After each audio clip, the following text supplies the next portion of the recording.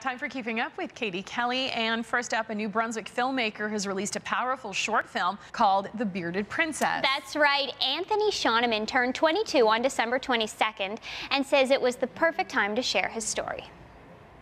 My name is Anthony Shoneman. I'm a small up-and-coming filmmaker from St. John, New Brunswick. I'm 22, and I've been doing this for 11 years now. So my new film is called The Bearded Princess, and it's something I've been wanting to share for a very long time. Basically, I wish I had been born a woman. I wish that I could be a girl. It's a film focused on me coming to terms with wanting and wishing I had been born a girl. I knew that the only way I could explain it properly was through a video, through a film. And that's what this 25-minute, 5-chapter short film goes through. I identify as a straight, feminine man.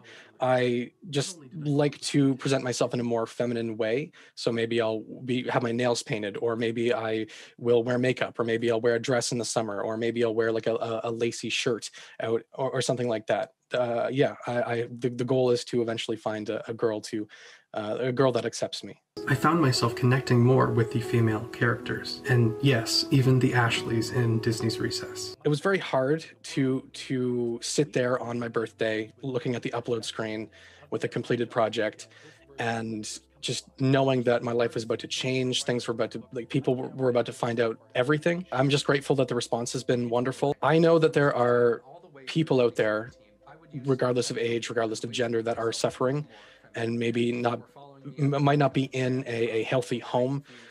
It's possible that they don't have great support around them. And to just hear that someone around them is feeling different, that it's okay to be different, I thought it was important for them to know that. Both of my parents cried after watching the film. They both have kind of known for a few years now, as I've kind of shown myself a little more.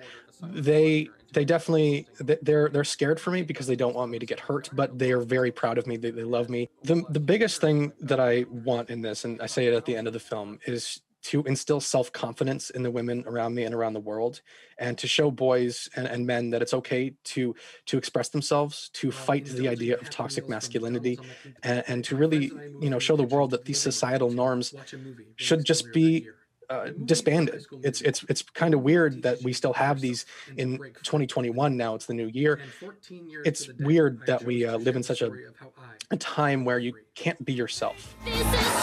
This is fate, and together we see it coming. Very sweet. And nice to see that he's received so much support from his parents and his family, and that, it sounds like that had a lot to do with him actually being able to tell his story in such a public way. Yeah, and the film is receiving a ton of support as well. It's already been accepted for a film festival in Paris, which is awesome. So getting a lot of exposure. And he also does a lot to give back to the women in his community as well. Wonderful. So just a great person. Yeah, all around win-win. All right, let's move on here to our next